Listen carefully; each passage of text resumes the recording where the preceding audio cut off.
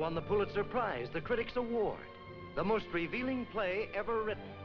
New York, London, Paris, Brussels, Rome, all cheered it. It's an even greater motion picture.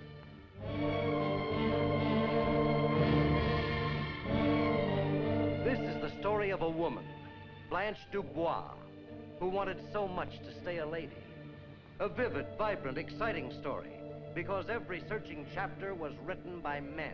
Men who taught her to trust and to hope, to love and to hate. The youth who brought remembrance of yesterday. The man who was willing to take her out of the dark alleys of New Orleans. The brute who lied and cheated, who promised everything, gave nothing. Don't you ever talk that way to me. Disgusting, vulgar, greasy. But who do you think you are, a couple of queens or something? Could it be you and me, Blanche? What does it cost for single furs like that? Why, these are a tribute from an admirer of mine. Well, he must have had a lot of admiration. Lies! Lies inside and out! All lies! Never inside! I never lied in my heart.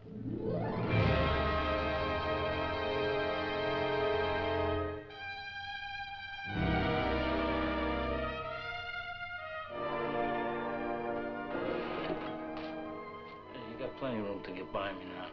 Oh.